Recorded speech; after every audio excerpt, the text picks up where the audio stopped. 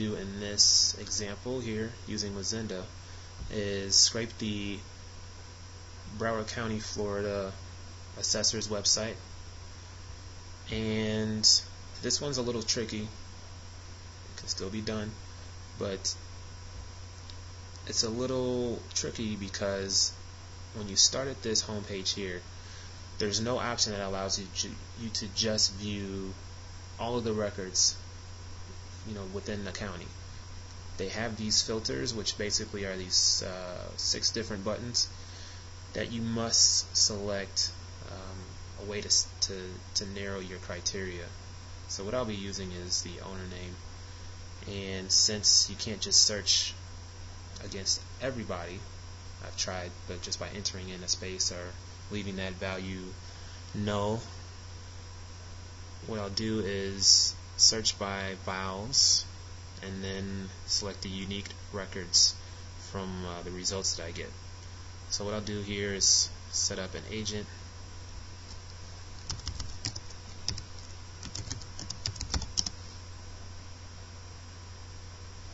and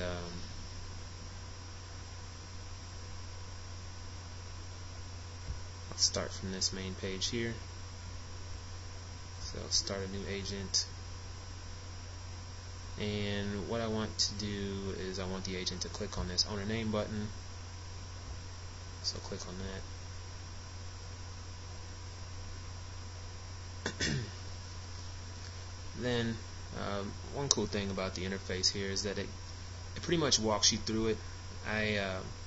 Sometimes I still like to review what occurs on these little help menus that pop up, so I haven't disabled any of them, but you'll just see them randomly pop up per action, I guess.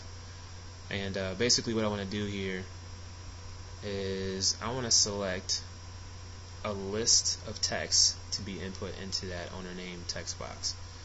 So it gives you the option to either just have one piece of text to input, or you can create a list of inputs. So that's what I want to do. Import a file, use a collection, which is like from another scraper, or you can manually enter the inputs. So I want to manually enter mine, and you have to enter each on a separate row. So I just want the vowels.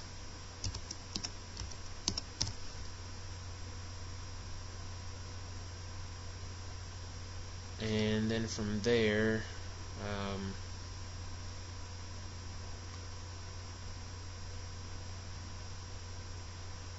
what I want is for the agent to click the search button.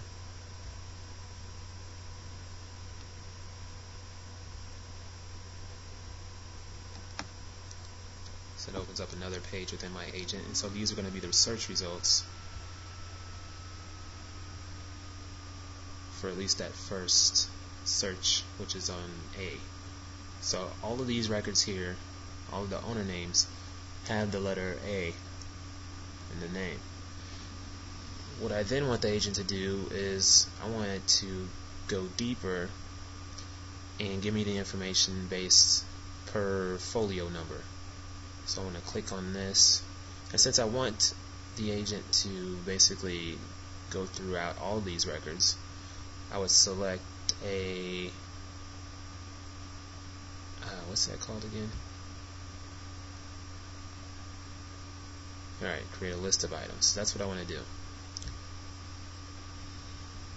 So I already clicked the first one, then I want to click this one, and we're just going to call it folio number.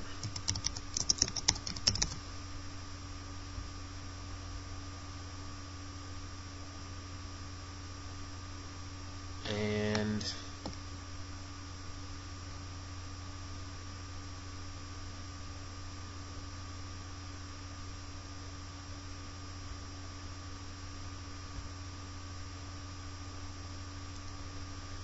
actually want to go to the actual page dedicated per each folio number and scrapes all of the relevant information that it shows here. What I'll have to do here under page 3 is I don't necessarily, I guess it couldn't just stay that way. I'll just leave it to where it captures the folio number from that page. It's displayed on the following page as well, up here in the upper right hand corner. It's listed as the ID. So then what I want to do here is, let's say I want to take the site address,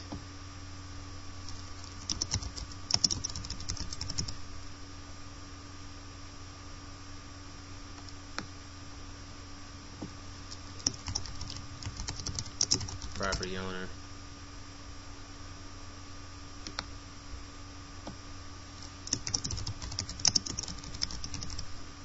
mailing address, and I mean there's a lot of good stuff on here, but let's just say, I don't know what EFF stands for, but let's just say we want to take the this year built values too.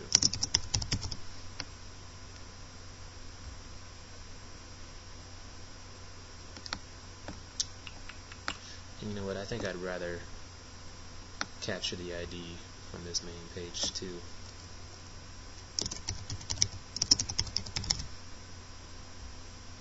And then we'll go here and delete this capture. Right click on it, delete.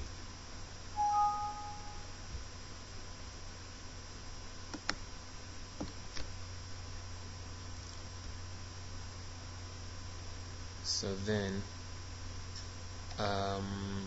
the only thing we need to do now is enter a page list. So therefore, once it gets to the end of this, of clicking all of these folio numbers and scraping that property information, I want it to click on this next link here. And to do so, you would go here to add list pager, and it asks you if it needs to scroll down. I think that happens with web pages that use frames, or maybe some web pages that don't use them, but don't need that here. So just click our list here, and now we got that added.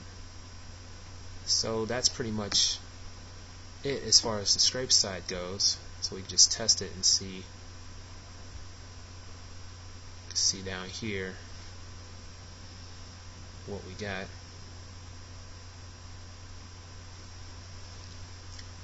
As you see, it's running through all the pages. It shows you what it's doing.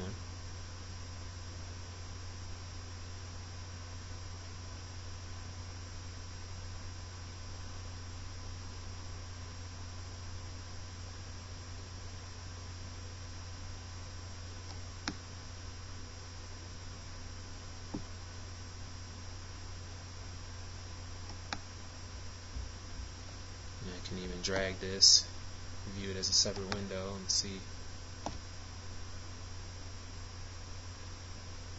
So here we go. So it's working correctly. And I'll go ahead and stop this test here, and then we'll move on to how each unique